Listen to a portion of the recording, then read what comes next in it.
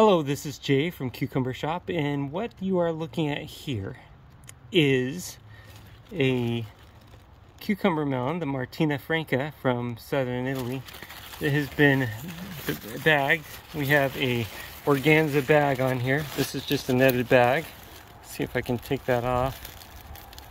And what we have here is fruit that's set. Let's see if I can't even take the thing off. There we go. There we go.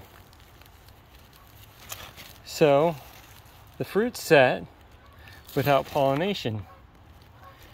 And what that means is that this variety is Parthenocarpic.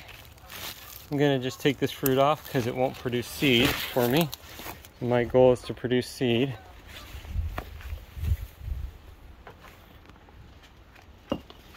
And over here we had another one that set fruit without pollination. Just wanted to show you that. Take that one off too. Oops, lost that one. In any case, we have the Martina Franca cucumber melons. There's the little bags with the set fruit in there. And then over here we have them as they grow. It's the Martina Franca cucumber melon here.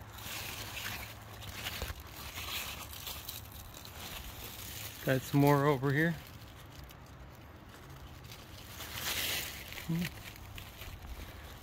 Might pull this guy because it's growing kind of weird.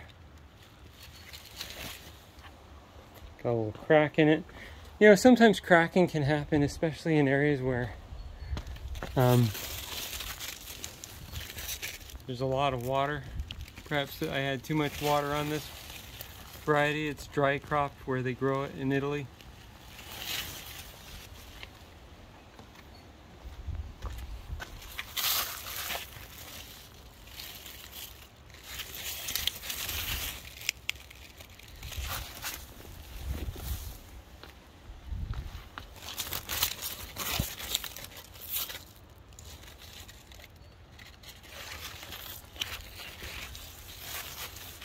So how do I know that this is or how did I suspect that this was Parthenocarpic? Well, last time I grew this variety, I got almost no seeds on the first crop of fruit.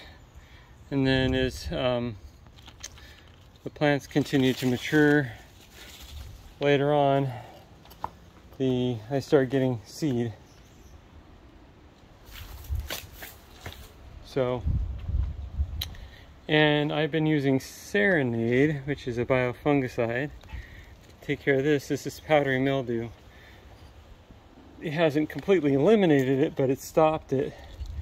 And this is the first, well, yeah, the first week of September. And so we usually get powdery mildew starting the beginning of August. And this is early September. So we're fighting it pretty good here. Gonna see how far into September we can get these plants. Gonna have to spray about twice a week to keep them from, keep the powdery mildew from taking over. Yeah, so here are some melon plants in September in Northern California. If you have any questions, just let me know. Jay from Cucumber Shop, and happy gardening.